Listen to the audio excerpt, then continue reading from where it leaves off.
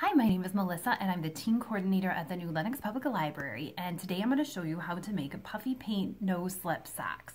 I have an example of what it might look like when you're finished. Yours will probably look much better than mine because you're probably more crafty than me, but I kind of figured out how to do this and I am excited to share what I learned with you. For this project, you may not have everything at home already. You might have to run out to the store, but these are real simple things and real easy to find.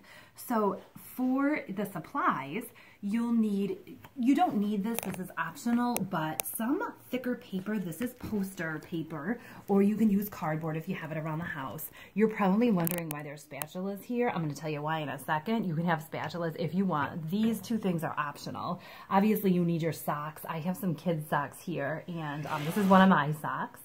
And you're going to need, if you do decide to use the poster board for your for the pattern papered piece here, which I'll show you how to make real quick, you'll need a pencil and obviously your puffy paint. You can use any color you want of puffy paint. You can design it however you want. These I bought at Walmart, so you can find them in the at craft stores, the craft areas in Walmart, or the art and supplies area in any store really. The one thing you want to make sure is that it says that it is, the 3D paint is helpful to have obviously, and you want to make sure that you can apply it to fabric, which almost all puffy paint I think you can. So we'll get started.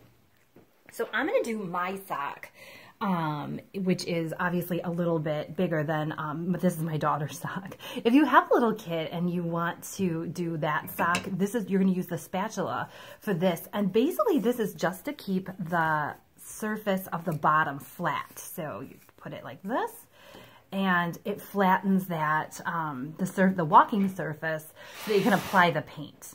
Okay, so you can do, again, that's optional. For this is also optional, but what I'm going to do is open my sock, and I'm going to trace it. And when you trace it, it's okay if it's not perfect. Basically, what you're doing is you're creating one of these guys to stick inside of the sock so that it's flat. So we'll do that real quick. And like I said, it doesn't have to be perfect. It just has to be this kind of in the shape of the sock, so you can use it as an insert to keep it flat. And my scissors, which I don't have my scissors.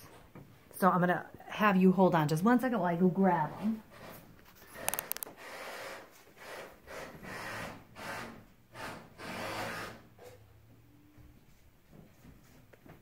So you can start tracing, and I will cut this out.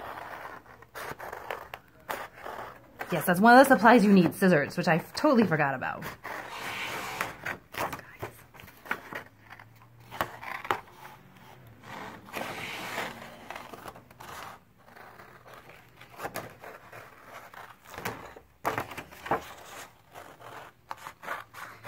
As you can see, mine is not perfect at all. It's just, I'm using it to keep a flat shape so my sock maintains its flat shape and the paint goes on nicely. So there's that. I'll put it inside of the sock.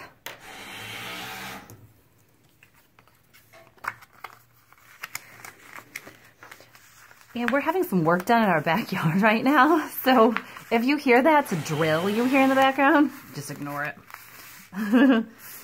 Okay, so it fits just like what you get when you buy socks at the store. Well, sometimes they have these little inserts.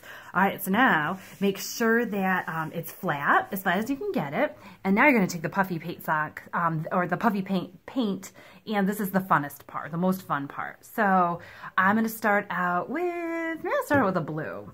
And read your directions first. Make sure that your surface is covered, or you don't really care about your surface if it's not covered, because you might get some paint on it. The directions on this puffy paint say to shake it really well. And so we're going to do that and then open it. And I'm going to start out and I'm going to put some dots on the sock. And you're going to apply the puffy paint to most of this flat area of the sock. You don't need it on the heel so much. You can if you want. And the puffy paint is elevated, which is okay. It's going to dry. Poke it on.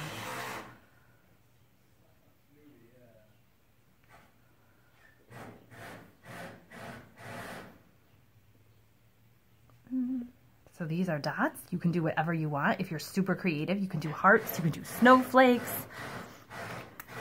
And then I will do, this is a really pretty one, a silver glitter. So I'm gonna shake this one, get it ready to go. Make sure the top is on when you're shaking it. And I will do some zigzags. Give it a squeeze and then do whatever you want with it. These socks are fun. We're gonna get a trampoline. So my daughter is gonna use hers on the trampoline. You can also make these to donate to hospitals or hospices. Hospital patients need no-slip socks often to keep them safe. So you can use them for a lot of different things. If you have little kids and they're learning to walk and your floor is slippery, you might make these for them or have them help you to keep them safe on the floor so they're not falling. What do you think? One more, like up here. Okay, so you have a very pretty sock. Now you're not, your work is kind of done for 4 to 5 hours. Now, what you want to do is wait for it to dry, like I said, 4 to 5 hours, and then you can wash it, and it will go, I mean, it'll still be, the paint will still be a little bit elevated. Once you walk on it, it'll kind of go down a bit, and then I think washing it will probably push the paint down a little bit as well. So again, you want to wait 4 to 5 hours, and what they say on this puffy paint, they say to machine wash it inside out after 72 hours, and that'll probably, I'll let you see it.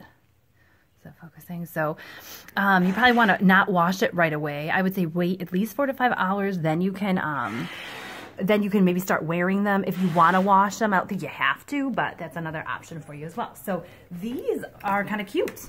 This one's probably my best one. I've made a lot of them practicing for this. So yeah, so I'm so glad you joined me, and I hope you'll make these and have fun, and I hope everybody's doing well staying inside.